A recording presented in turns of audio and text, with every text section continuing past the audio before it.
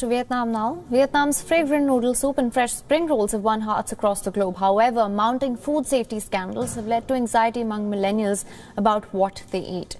Vietnam is witnessing frequent high-profile food security scandals. For instance, a 32-year-old spent 2 nights in a hospital after she ate a bun cha, a Vietnamese dish of grilled pork and noodles. Doctors had only one explanation, that is food poisoning.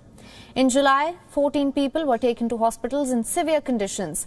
Many experienced droopy eyelids and paralyzed respiratory muscles. Now, anxiety over hygiene standards is not the only problem. There is also growing unease about high use of pesticides on vegetables and herbs. Mình đến một ngày nào đó mà tất cả người dân Việt Nam đều được sử dụng sản phẩm sạch an toàn ấy, là mình nghĩ rất còn xa. Cái thứ nhất là tại vì là cái cơ chế quản lý của nhà nước đối với sản phẩm rau an toàn và sản phẩm rau không an toàn vẫn quá lỏng lẻo. Cái thứ hai là một số đại bộ phận người dân bây giờ vẫn chưa quan tâm nhiều lắm đến cái sản phẩm rau an toàn.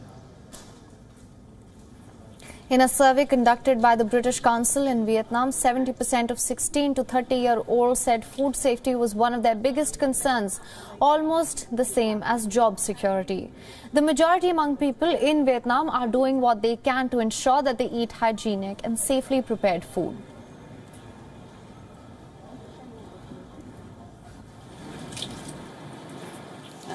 Tôi thấy là cái rau mà nhà trồng thì thứ nhất là để thì nó không bị hỏng nhanh như ở ngoài chợ. Thứ hai nữa là nó an toàn và nó bảo đảm. Thế mua ở ngoài chợ thì nhiều lúc thì trông nó rất non, rất đẹp nhưng mà không biết cái nguồn gốc nó sản xuất bằng những cái loại nào.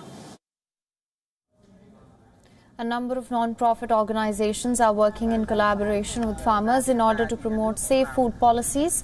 And according to the World Bank, heavy metals found in soil or water used for agriculture may be a significant contributor to some form of cancer.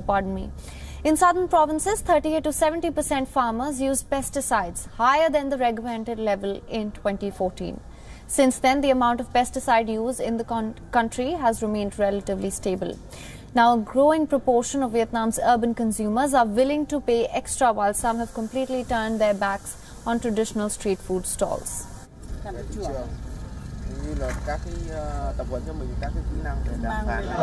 Mình chọn những quán như thế này để ăn ấy, thay vì các cái quán ở ngoài ven đường, bởi vì mình thấy ăn ở đây nó hợp vệ sinh hơn. Thứ hai nữa mình ngồi cũng thoải mái hơn, có thể nói chuyện với bạn bè nó cũng đỡ đông hơn so với ở ngoài đường.